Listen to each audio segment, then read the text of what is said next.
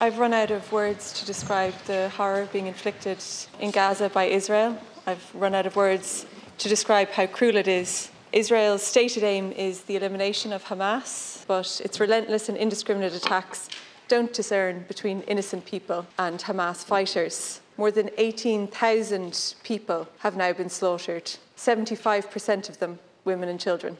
I want to read into the record of this House a recent report from journalist Belle True on the scenes inside the European hospital in Khan Yunis. A badly burned toddler screaming for the mother he doesn't know is dead, and screaming because doctors don't have enough painkillers to relieve his suffering.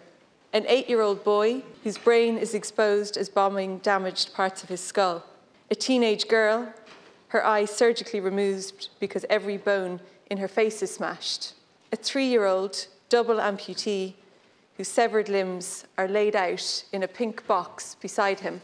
Taoiseach, none of us can say we didn't know what was happening.